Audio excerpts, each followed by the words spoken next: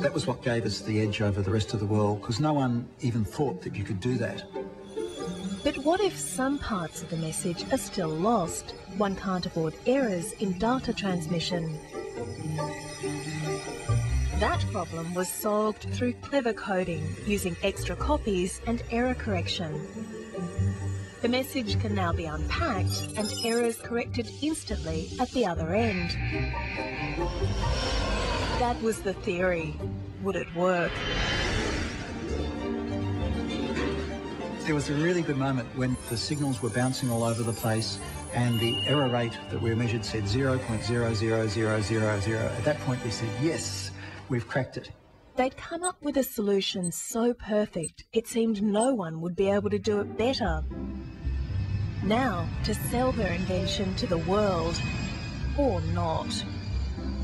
They were generally polite, but you got the body language that it was a bit of a yawn and they weren't really interested in these crazy guys from Australia.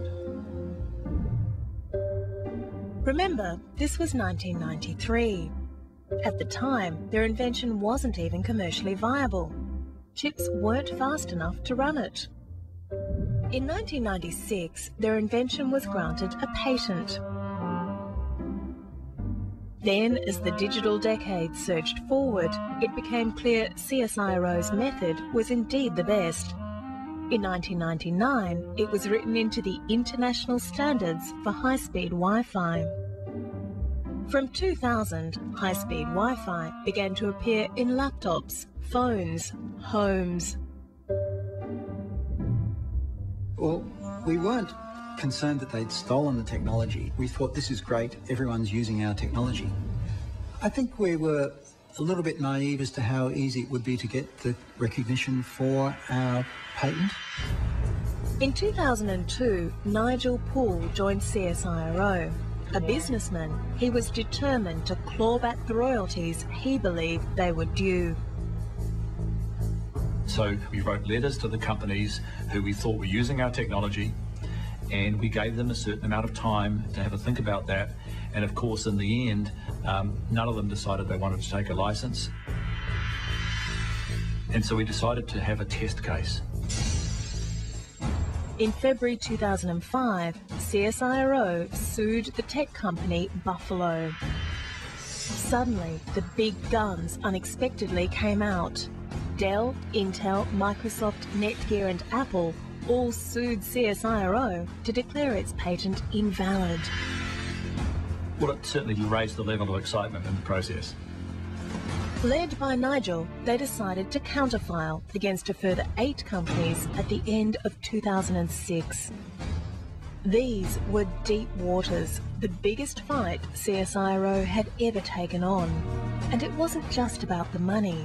At stake was their people's legacy as the true inventors of high-speed Wi-Fi. But they were up against 14 of the most powerful computer companies in the world. You know, I know that they really did invent it, because I was there.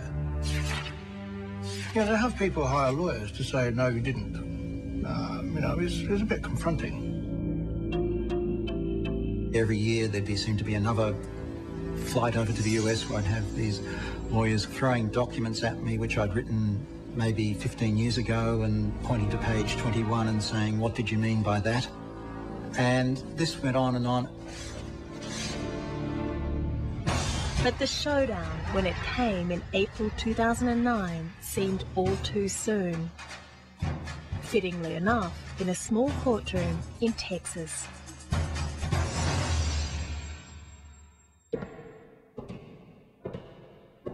When I walked into the courtroom and there was the swinging doors, the judge sitting at his large desk and the jury in the jury box and all these lawyers sitting in tables in front of you, it was very nerve-wracking.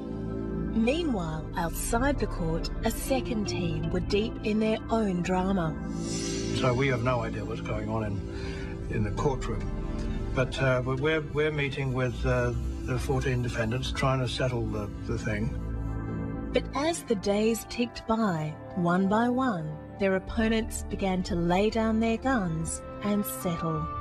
I was in the office doing some preparation for my next appearance in the court, and suddenly I hear this almighty cheer. The last company had agreed to settle the case. I've never seen so many smiles on 30 people's faces. After, I just sort of sat down and went, oh, that's over, it's over. With the trial terminated, they never did get to hear the jury's verdict. But to the original team, it feels like the vindication they've so long sought. They really did invent high-speed Wi-Fi. Every time I pull my mobile out and think, that's got the same technology. My laptop has the same technology. You can't help but feel pride.